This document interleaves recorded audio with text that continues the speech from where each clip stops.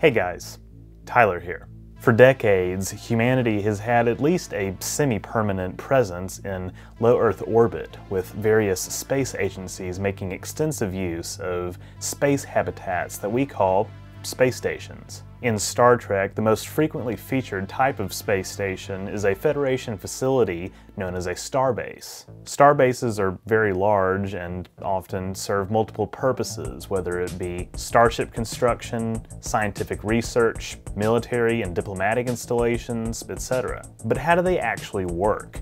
That is, how are starbases themselves constructed? How can they house so many facilities? And could we build something like them in real life?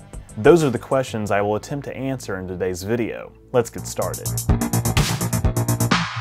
First things first, a little real-world background. The first launch of a manned space station was NASA's Skylab in 1971. Followed by the Soviet Union's Mir in 1986, which was then followed by the International Space Station in 1998 and China's Tiangong stations starting in 2011. Science fiction of the mid-20th century offered some stunning depictions of what we could accomplish, with some standout examples including 2001: A Space Odyssey and, of course, Star Trek. But before we go any further, I do want to clarify something that many of you might have already noticed, which is that the term starbase actually refers to a collection of facilities, not just the space station itself. Starbases can also include dry dock repair facilities, as well as ground-based installations. The term dry dock is usually synonymous with space dock, although space docks can also be part of space stations. It gets a little confusing. In this video, however, I will be talking specifically about the space stations, and I may talk about the shipyards and the ground installations in separate videos. With that out of the way, let's dive in. One thing that immediately stands out about these space stations, they are huge. Like, really huge. They absolutely dwarf the starships that enter and exit their docking bays, and those starships are often hundreds of meters long. Earth Spacedock was envisioned as having a total height of over 3 miles, or over 4.8 kilometers. The 2001 reference book, Star Trek Starship Spotter, roughly corroborates this, putting Spacedock's height at approximately 4.6 kilometers. At this size, it would be visible to the naked eye from Earth's surface. Also at this size, it's easy to see how a starbase could house as many as 80,000 civilians and Starfleet personnel. But how does such a thing stay in orbit? You know, to some, this may sound like a silly question because, you know, after all, the International Space Station is, 73 meters. I thought it was bigger. So yeah, how does Spacedock stay in orbit? Being in low Earth orbit, the ISS is in a perpetual state of freefall, more or less, and astronauts aboard it experience 90% of the gravitational pull that they'd experience at ground level. So it has to use thrusters to keep from descending into the atmosphere. So the answer is quite simple when it comes to bigger space stations. Bigger thrusters. Specifically, space docks would make use of the same kind of impulse engines that starships do, and by the way, impulse is basically Star Trek's fancy way of saying fusion power. These impulse engines enable sublight propulsion by venting plasma exhaust through the EPS, or electroplasma system, via EPS conduits. The source of this plasma is specified to be the fusion reactor system, which on a Galaxy-class starship is located between decks 23 and 25. It's separate from the main warp core, which uses antimatter, although the warp core can produce plasma that is diverted through the EPS to the power transfer grid. One schematic of Earth Spacedock from Stardate magazine also shows it with antimatter engines, meaning that the antimatter core could produce sufficient plasma needed to power impulse thrusters. I won't get too into the weeds when it comes to propulsion because that might also be covered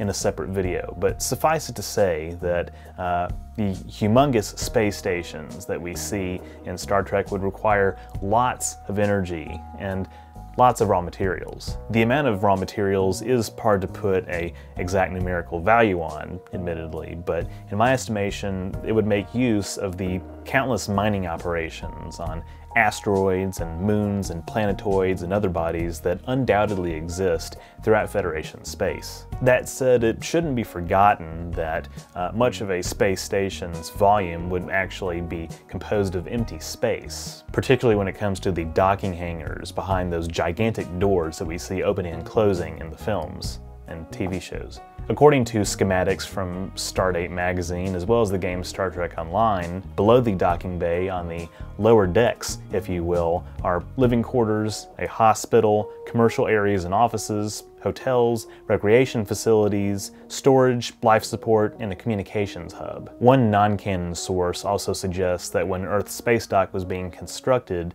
United Earth objected to the installation of a weapons system on the station. So weapons were never installed, with the station's defenses relying entirely on strong shields for protection. This may be why Earth often needs crewed starships to defend the Sol system, and those starships are usually in other sectors, which is why it takes time for Earth's defenses to come to the rescue. It should be noted, of course, that in canon, we don't know the exact nature of the facilities below the docking bays, nor Spacedock's true dimensions, so all of this should be taken as just one possible explanation for how these space stations are actually used. Some sources list Earth as Starbase 1, but that doesn't really seem to be the case. In Discovery Season 2, we learned that in the mid-23rd century at least, Starbase 1 is actually a separate space station that is 100 AUs from Earth, twice the distance of Pluto from the Sun, and it also has a crew and civilian complement of 80,000. Or, well, it did until it was attacked and occupied by the Klingons during the Federation-Klingon War. It was later rebuilt, as we learn in Star Trek Picard. Before being featured in Discovery, Starbase 1 was actually a designation that was originally going to be reserved for one of Earth's first extrasolar space stations in orbit of Berengaria 7. This was to be featured in an episode of Enterprise's ultimately unproduced 5th season. And God, I can make a whole video about Enterprise's unproduced 5th season. I should do that. Either way, we learned that by the 23rd century, hundreds of starbases exist throughout the Federation, some of which resemble Spacedock while others do not. Starbases such as Deep Space Station K7, Starbase 375, and even Deep Space Nine have many of the same facilities, including docking bays and ports, although they are often much smaller than Earth Spacedock. But could we actually construct something like a space dock in real life? Well, one major technical consideration to keep in mind is how these space docks, or these space stations in general, generate artificial gravity. Just as with propulsion, they most likely accomplish this by the same methods that starships use: gravity plating. This gravity plating is admittedly kind of one of Star Trek's more out there technologies, right up there with warp drive. Indeed, more plausible designs for large space stations often depict them as circular or ring-shaped, so they can take advantage of something called centrifugal force. Centrifugal force is an inertial force derived from the angular velocity acting on an object with mass in a rotating reference frame. In Newtonian mechanics, it is described by the equation F equals m times omicron squared times r. A large enough space station that rotates fast enough could generate, theoretically, enough centrifugal force to simulate 1g of Earth gravity. In addition to being featured in other sci-fi like 2001, Babylon 5, and Mass Effect, this circular design has also served as the basis for several proposed real-world stations. This kind of artificial gravity is also a key component of other theoretical designs, like the O'Neill cylinder, a long tube-like space station concept that has appeared in movies like Interstellar. Proposed by American physicist Gerard K. O'Neill in 1976, O'Neill cylinders are artificial habitats that would be constructed using materials extracted from the moon and asteroids, and one of humanity's early attempts at space colonization. They'd consist of two sets of rotating rings that rotate in opposite directions to cancel out gyroscopic effects, and they'd be 20 miles or 32 kilometers long, connected at each end by rods via a bearing system. While we haven't actually built anything even really remotely approaching this yet, and there are lots of other engineering challenges to overcome, the physics behind generating artificial gravity are quite well established. There are very few examples of this in Star Trek, in large part because it's much easier to film a simulated artificial gravity environment with a flat geometry rather than a 2001 style rotating space station. In universe, the gravity generated by gravity plates under each deck is made possible by manipulating the graviton, a theoretical particle associated with gravity. We haven't actually discovered the graviton, and it may not exist, but we have a pretty good idea of what it would look like if it actually does. It's expected to be a massless boson with a particular spin or momentum that gives rise to the force of gravitation through an energy vector associated with the gravitational field, basically a curvature of space-time. Manipulating the graviton would be akin to generating a warp field,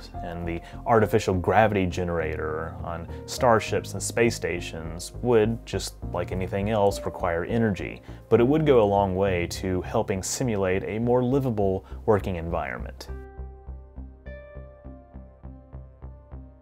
I've touched on a lot of subjects today in addition to discussing the major elements of what constitutes a starbase, or specifically the space station portion of a starbase. They really are magnificent structures with a unique and iconic design. They really represent the greatest extent of what the Federation and humanity are able to achieve given their sheer size and numerous applications. Hopefully I've done this topic justice in this video. Indeed, just as these orbital installations serve as way stations between the planets they orbit and the limitless space out there, so too does the topic of starbases serve as a launching point for other topics, including starship construction, artificial gravity, propulsion, and more. All things I plan to cover in future videos. Thank you all so much for watching. This is definitely an overview kind of video, but like I said, hopefully I did it justice. As always, I'm interested to hear your thoughts in the comments. If you like this video, be sure to leave a thumbs up down below and don't forget to share it. That stuff really helps me out.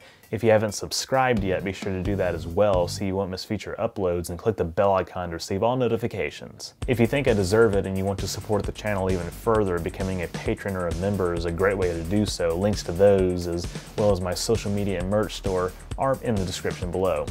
That's all I have for this week. Live long and prosper.